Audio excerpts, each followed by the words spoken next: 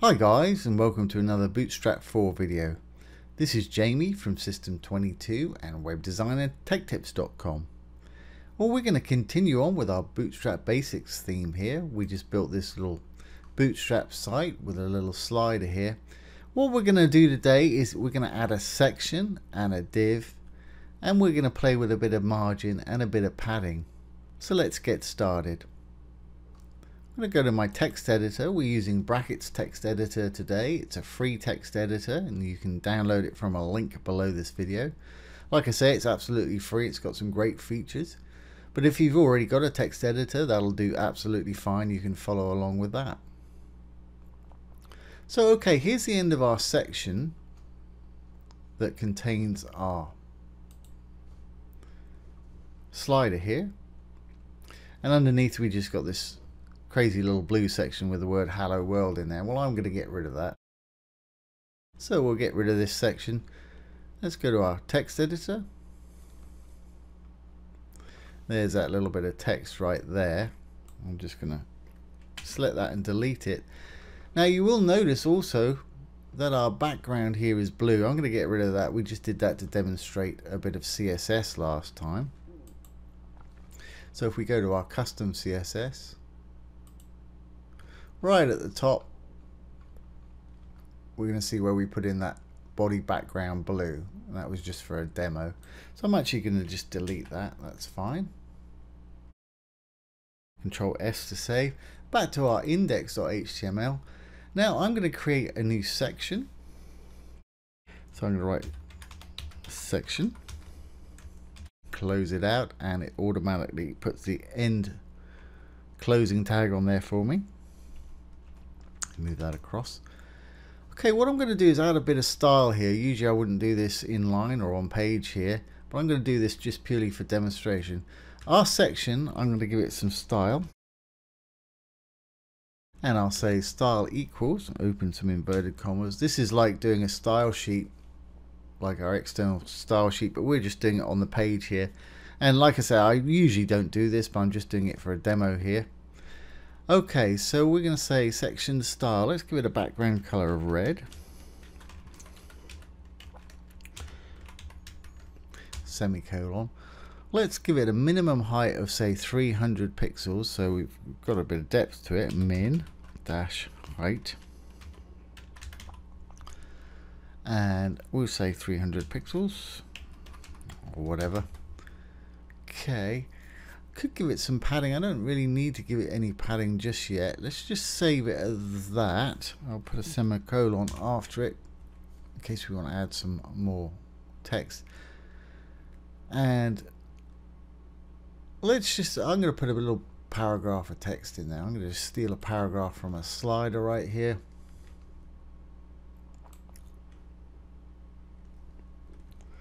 In fact, I won't put that in yet. I'm going to put that inside a div. So let's just save this, Control S, and have a look what we've got here. Now if I refresh, that blue should go away and it should probably turn red. There we go. Now if we go down, that writing's no longer there because we got rid of it. And we've got a section which is the whole width of the screen. And it's colored red and it's got a minimum height of 300. So if we put stuff in there, it can get bigger, but it can't go any smaller than 300 with the minimum height. So that's a section right there. Like I say, it's full width. Now inside there, let's put a bit of content. I'll put a div and I'll show you the difference between a div, regular div, and a div with a class of container. So if we go back to our bracket software, and here's our section. In between the two section tags, I'm going to create a div. So open, div, close. Now I'll give this a bit of style as well. Let's make this yellow. I guess that'll stand out. So I'm going to say div. In fact, I'm going to copy all of this stuff right here. But I'm just going to change the background color to yellow.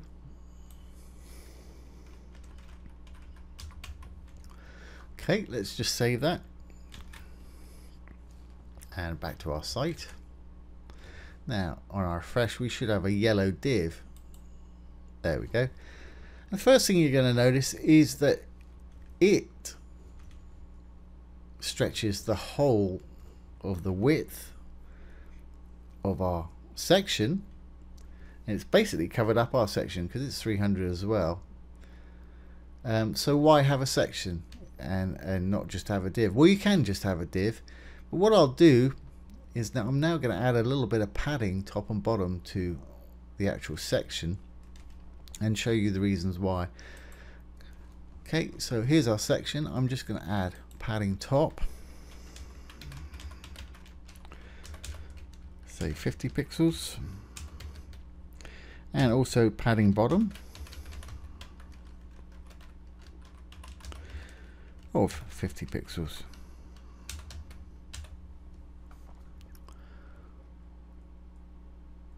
Okay, save that, Control S, back to our site.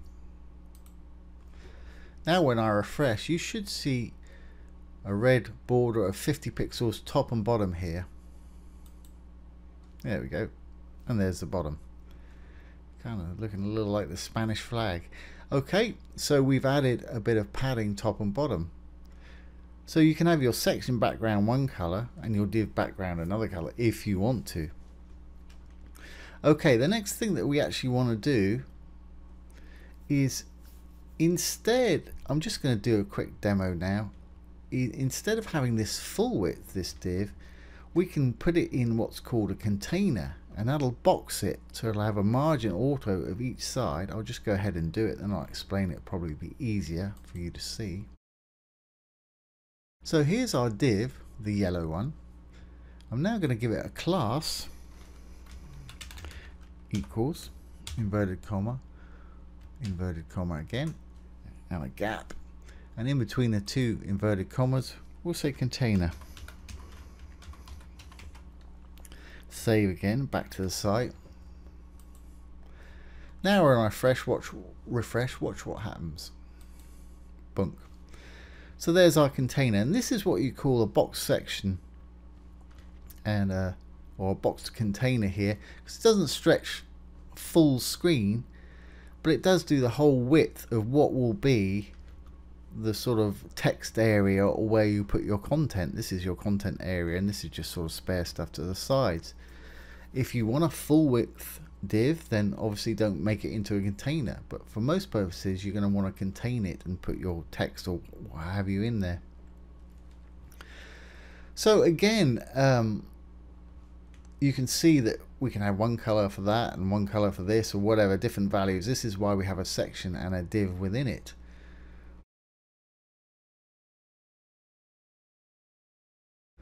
Okay, to demonstrate a bit of negative margin, what I'm going to do, I'm going to copy this section. So we've got two of them. Control C, drop down. I'll paste this new section just underneath it here. And let's change this color, say, to blue. And we'll change this one to red. Control S. So we should have now two sections that size wise are similar, but they'll have different colors. Let's just refresh this. There we are. Okay, let's use a bit of margin. That's kind of funny on the eyes. Let's use a bit of margin to pull this div up so it's halfway across this other one here. Actually, I'm going to make that green. Let's make that green, because once it goes on the red, you're not going to be able to see it again.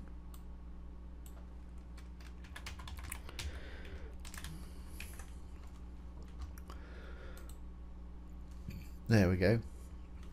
So what we're going to do, we're going to affect the top of here, the margin on the top, and we'll give it a negative value.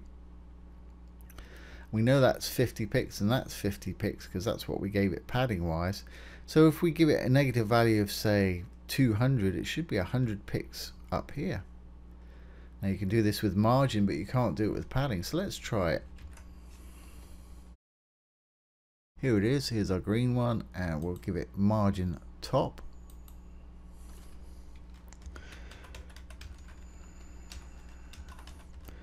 Colon negative, what did I say, 200 pixels, and a semicolon just in case we want to add some more. Control S to save. Back to the site, refresh. When we refresh, this green one should jump up here. There we are. You see the green one's jumped up, so it's halfway between the two columns. This is how you can move content around, and a lot of sites use it for making things look a little more interesting. Of course, you can use negative left or negative right. So there you have it. There's a brief explanation about sections, divs, containers, and margins. I hope you found that useful. If you have, please give it a thumbs up, share, comment, and subscribe to our YouTube channel. If you're interested in web development, take a look down below. We've got some great free courses down there, as well as some premium courses with some huge discounts for our YouTube subscribers, so do check it out. Once again, this has been Jamie with System22 and webdesignandtechtips.com. Thanks for watching. Have a great day.